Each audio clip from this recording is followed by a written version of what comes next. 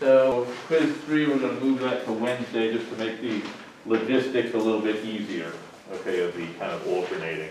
Having them back to back was like, okay, well, if I'm supposed to be on Zoom today, when do I take quiz 2? Quiz 2 is today, and then quiz 3 is a whole mishmash, so it's probably easier if we just have a little gap there. Okay, so we'll move that, cross it out on your schedule, send it over. I didn't realize that I forgot to post the quiz stuff on Canvas for this class. So I've got the first 3 up there. I'll put the rest of them up there later today. So I will update Canvas so that it looks like the grid, so you have it on your Canvas calendar for your quizzes and your tests and stuff like that. Okay. So, let me see.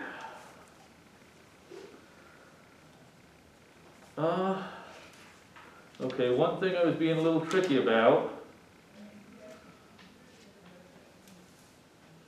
I did say, if you had a question on something, ask before class, ask at office hours, anything like that. Help me out with question, oh, okay, you don't have it anymore. Well, let me do this. If you've got your book, open up with me to page 19. I'm in Elementary Math for Teachers. I'm on page 19. Okay. There was a little bit of reading here in the section 1.4, or section 1.3, I guess, about proper use of equal sign. Okay, at the end of the section, this is on page 18, it talks about proper use of equal sign. And then it gives us some questions on page 19 dealing with proper use of equal sign. So,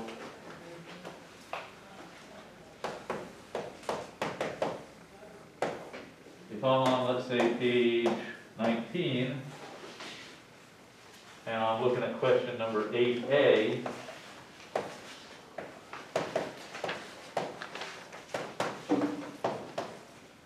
and let's say a student wrote that.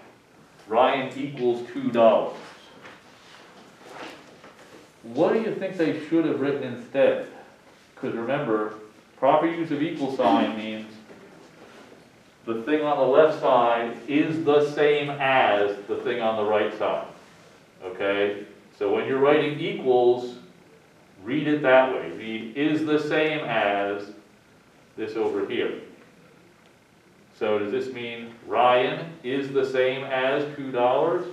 Is that what the student should be writing? So what do you think he should have done instead? Probably Ryan has $2, something like that. It was probably a word problem where they were asking how much money he has left or something like that. Ryan had $20 and spent 18 on, I don't know, something that cost 18 bucks. How much does he have left? Ryan has $2, okay? And another kind of situation where this runs, where this happens a lot is, let's say a student is working on this problem, 17 plus 8 plus 14, okay? A student might say, okay, 17 plus 8 equals 25 plus 14 equals 39. This is actually incorrect. This is saying 17 plus 8 is the same as 25 plus 14. That's not true.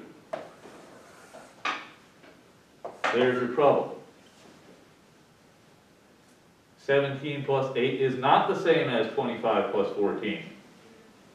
17 plus 8 is 25 by itself. You need to have the 14 here. 17 plus 8 plus 14 is the same as 25 plus 14. Okay? A lot of students use the equal sign to mean I did a computation. Okay, but that's not what equals means. It means the two things on both sides are the same. Okay, so keep that in mind. And if you didn't get through all of section 1.3 there, make sure you read that whole thing. including that bit on correct use of equal signs. Okay. So, in the previous couple classes, we hit addition, we hit subtraction. What's next? Multiplication. Okay, so we talked about counting properties and writing down numerals. Then we're getting into the operations, and we're introducing them in the order that they would be introduced in primary school. Okay, so what are we in section 1.5 here?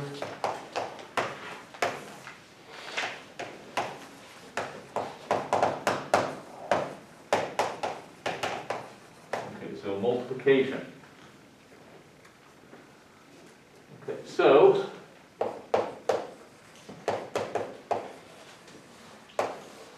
the ideas.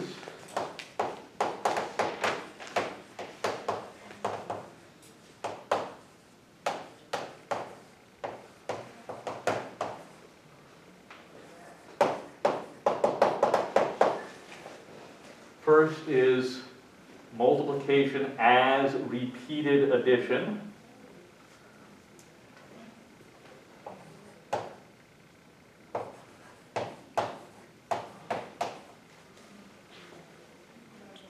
As with the other operations, we'll talk about some models that are useful for introducing the operations. Now remember, when we're dealing with a model of something, we want to be able to get the answer by looking at the model. Okay? The models should come before we talk about the algorithms and knowing your facts. Okay, like addition fact or multiplication fact or the multiplication table or whatever you want to call it. Okay, so a student that doesn't know that stuff yet should be able to use the models to get the answer. And we'll actually have 3 models. We'll talk about the set model,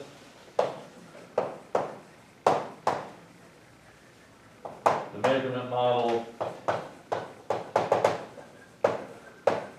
and the rectangular array model.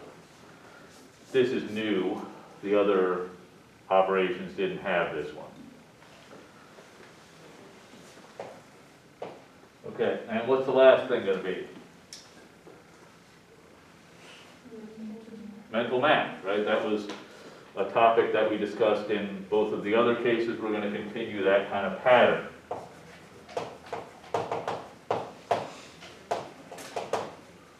Okay, so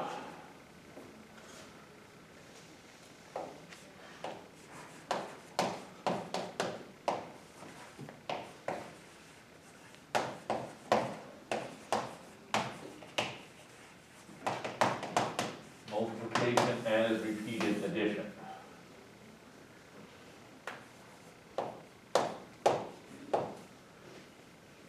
Actually, let me go with a 5 here. Okay, so 3 times 5. And the way we would think about this or introduce it or whatever, we're thinking of it as 3 groups of 5. Okay, this tells you the number of groups, and this tells you how big the groups are. Okay, so 5 plus 5 plus 5. So it's fairly easy with that idea of multiplication. It's fairly easy to understand how we would use the set model to illustrate this. So what would we do if I wanted to illustrate 3 times 5 with the set model? Group of 5 3 times. Okay, so we'll draw some groups with 5 objects in them. So 1, 2, 3 groups. 1, 2, 3, 4, 5. 1, 2, 3, 4, 5. 1, 2, 3, 4, 5. Okay, now of course we know the answer is 15. The set model illustrates it pretty clearly because we can count it up. Just like with the addition model, the set model is okay, But if you lean too heavily on the set model, the students will tend to just count things up rather than actually do the multiplying.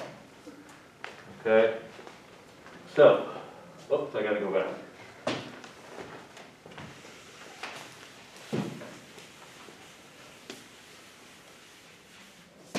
So with the set model,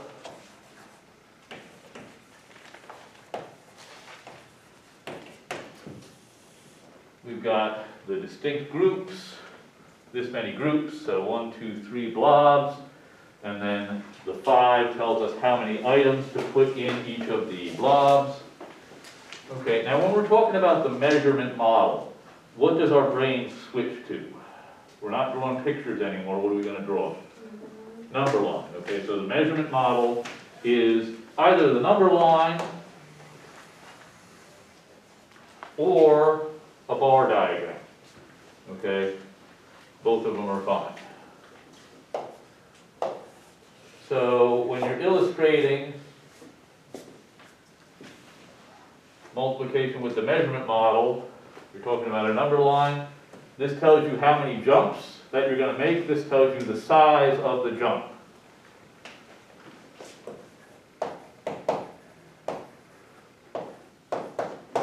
Three jumps of 5.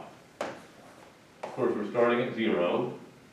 Then we go 5 to 10, and finally to 15.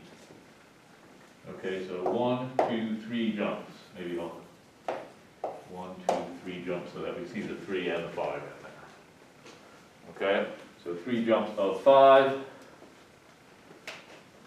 or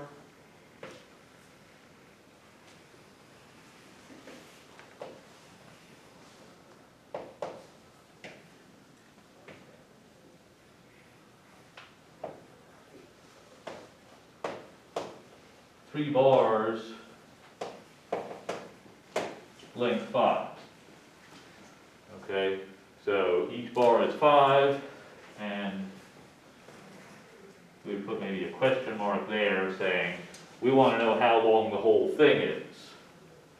And that would indicate that the student should do 3 times 5.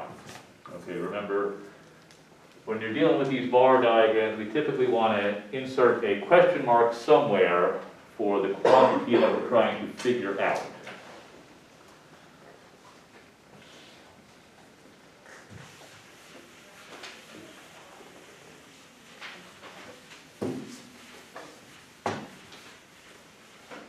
Okay, so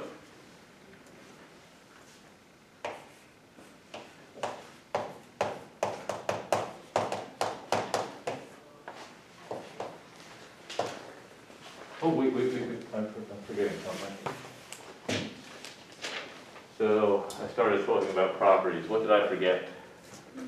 Rectangular array. Rectangular array. I said in the models we were going to do 3 things.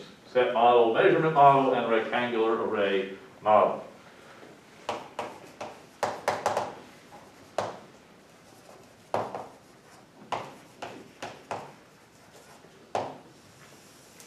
All right, so I told you mathematicians are not creative with the names. So I want you to, before I even tell you what it is, I want you to try to draw the rectangular array model for 3 times 5. Just think about the name and how could we draw a picture that you think would be a demonstration of this model to illustrate 3 times 5.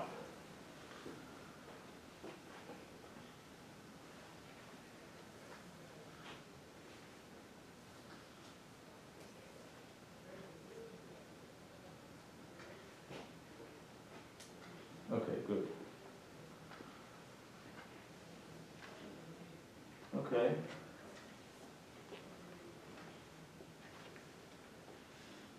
All right.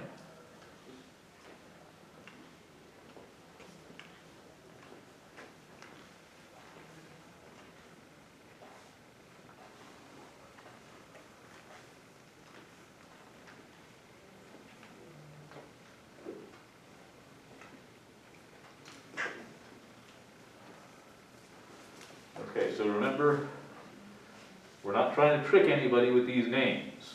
Rectangular array model, what do you think I should draw? A rectangle, okay? So I'm going to draw a rectangle.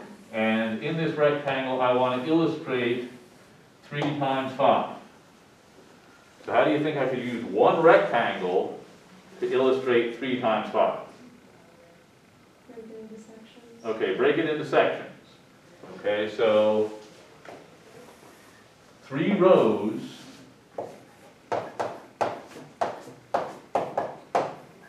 and then each row 1, 2, 3, 4.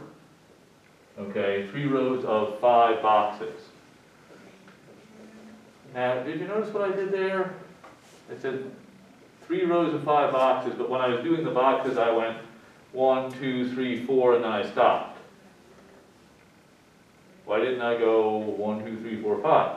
Each time you draw one, you're dividing it into. Okay, right. Each time I draw a line, I'm actually making 2 sections, right? I draw a line, I separate this from this.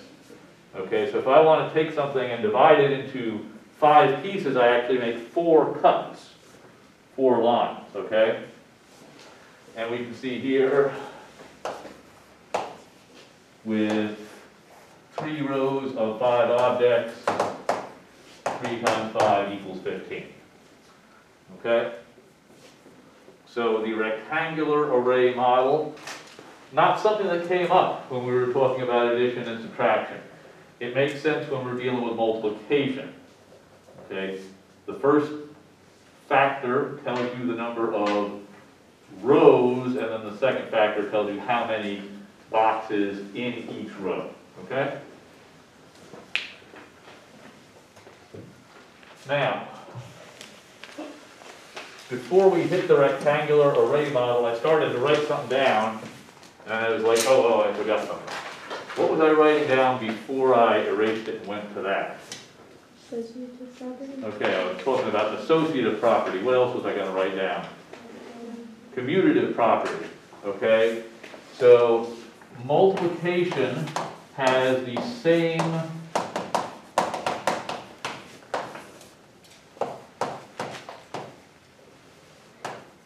advantages that addition has, in that we can do multiplication in any order. Okay, commutative property.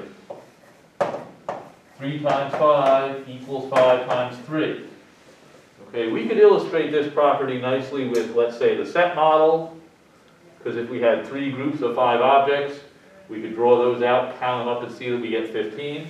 This would mean 5 groups, 5 big blobs, with 3 items in each blob.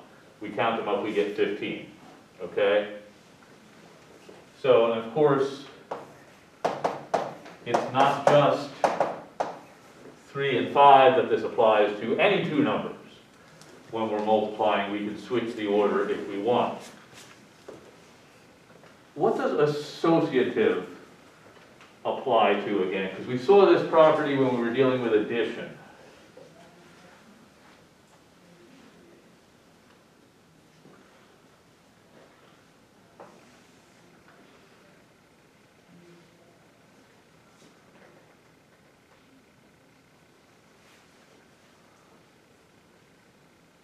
What would I need if I'm going to illustrate the associative property? How many letters? Need 3 letters, okay? Remember with addition, it's if we're adding A, B, and C. If we're dealing with 3 numbers, it says we can add the first 2 together and then throw in the last one. Or we can add the second 2 together and then tack on the first one. Same thing with multiplication. If we're finding a product of 3 numbers, A, B, and C, we can multiply the first 2 together and then hit it with the third, or we can multiply the second 2 together and then throw this into the mix. Okay, that's the associative property. These 2 together combine to give you the any order property of multiplication. Okay, there is one more property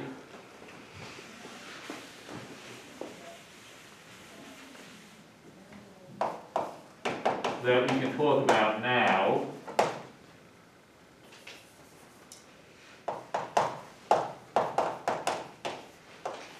and that is the distributive property. We didn't bring this up when we were talking about addition. Why didn't I bring it up then?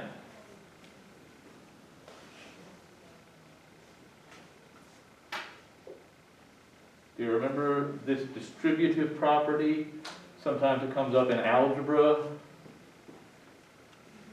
What does it mean to distribute in the context of algebra?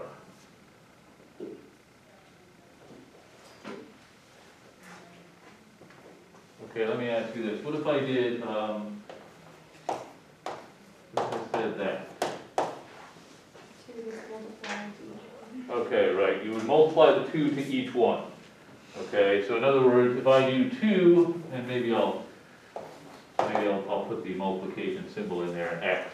If I did 2 times 3 plus 4, I should get the same thing as if I did 2 times 3 plus 2 times 4. Okay, we distribute the 2 to each of the terms inside the parentheses. Okay? So, the rectangular array model is actually kind of useful for illustrating this right here. 2 times 3 plus 4. Okay, so the parentheses, of course, indicate what steps we're supposed to do first, right? So we're supposed to do the 3 plus 4 first. So this is really 2 times what? 7. 2 times 7, okay? And if we illustrate that with a rectangular array model, well, we would have a rectangle. How many rows? 2 rows. So I'm just going to break it in half right here. And how many items should I put in each row? 7. Okay, so 2 rows of 7 boxes.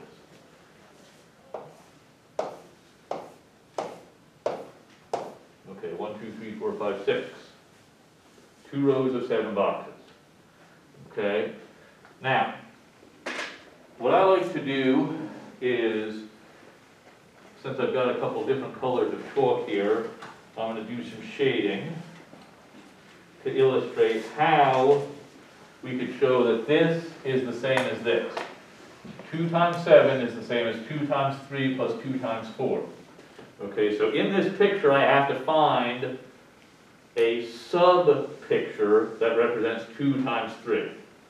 And that's right here, okay, that's 2 times 3.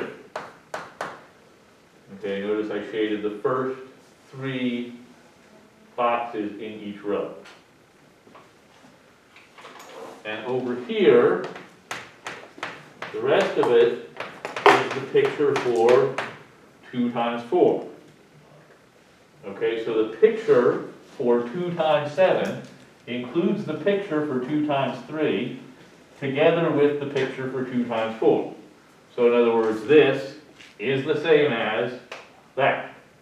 Okay, if you don't have 2 different colors, then I would recommend you just shade one, go in this way, shade one, go in the other way, to illustrate, okay, we're looking at this part to represent the 2 times 3, and this part to represent the 2 times 4. Okay, so as you're reading through section 1.5, okay, make sure you check out the models that they use to illustrate the various properties. Okay, it's all summarized here in the class notes, but you'll get some additional information from the textbook. And also, don't forget to hit my notes on Canvas, okay? In the section 1.5 module, I've got some scanned notes. Similar to what we did today, not exactly the same, okay? So some additional examples available there. All right. So how are we going to finish up today? Mental math. Mental math.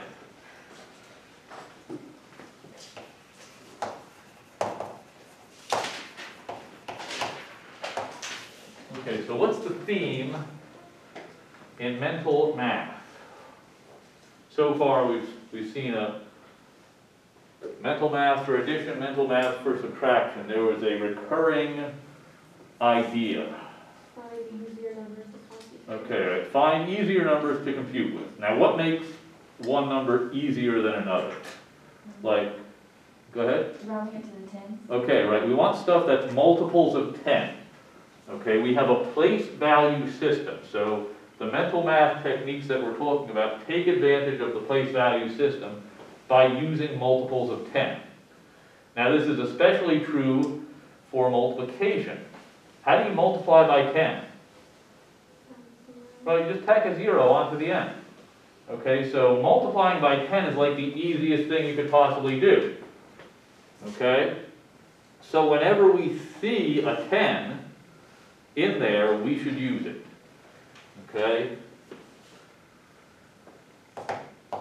So the idea is use 10. Let me just give you a quick example.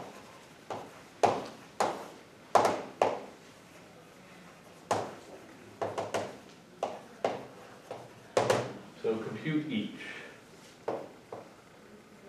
Okay, so now let me switch it up a little bit. Let me do 5 times, oh gosh, I don't know, 5 times 37 times 2. All right? Now, I could kind of plow through this. I could figure out 5 times 37. Now, that's something I might need the pencil and paper algorithm to do. It's kind of ugly, okay? But if I look to the end, I see, okay, I'm going to take 5 times 37, then I'm going to multiply by 2. All right, so now that I've looked at the whole thing, should I do 5 times 37 first? No. What should I do? 5 times 2. Right, 5 times 2. In other words, I should take advantage of the any order property that these two things together give me, right? I got 3 things, well, I could group them like this, and in fact, I could switch those because of the commutative property. So basically we're saying, okay, we're not going to do these two first, we're going to do these two first. And instead of doing 37 times 2, we're going to do 2 times 37. Maybe I'll even write it down. And then of course 5 times 2 is 10. So that just means we tack on the 0. Okay? So, if you know your mental math strategies, stuff like this can become a lot easier. Okay, now, how do you multiply by 2? You can usually do that one in your head. What is multiplying by 2? The name I'm thinking of starts with a D. Double. Double. Okay, you multiply something by 2, you're doubling it. Okay, so maybe some strategies for individual numbers.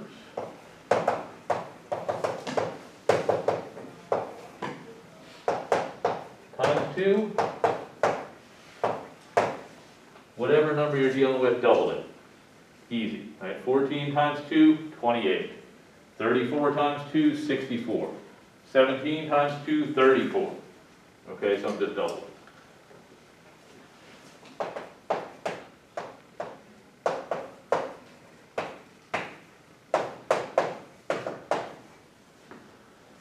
So the strategy here works for multiplying by 4 as well. We just have to do it twice.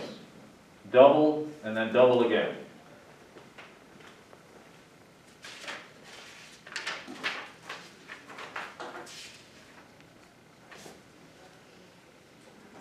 Okay.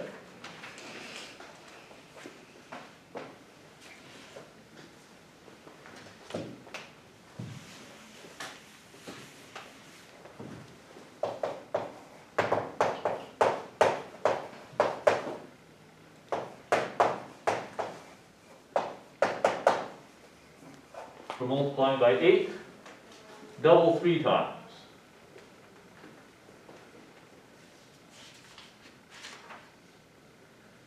Okay, so some quick examples here.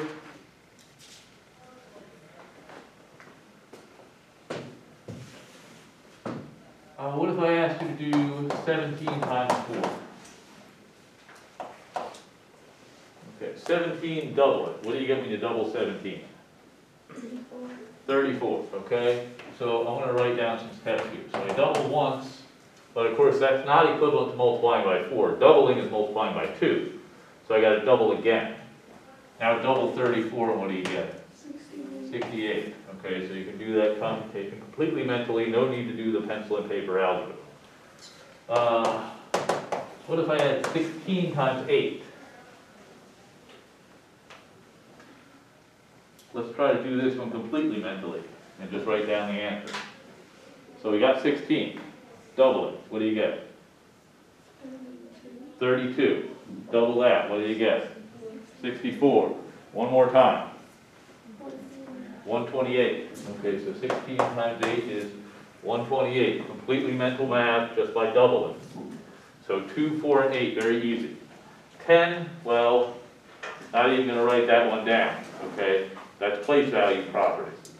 Okay, on Monday, now remind me of this because I have one other trick I want to show you with mental math. I want to show you how to multiply by 5 mentally. Okay, here we got saved because this had a 2. Okay, and it was really explicit, there was a times 2. Okay, we'll talk about what to do when the times 2 isn't there. Okay, I will post a link to a recording of today's class. Make sure you read through section 1.5. And for homework, 1, 2, 4, 6, 7, 8. What was that again? 1, 2, 4, 6, 7, Right. 1, 2, 4, 6, 7, 8. What Okay. page is that? Starts on page 30. Okay, page 30. 1, 2, 4, 6, 7, 8. All right? And I'll see you next time.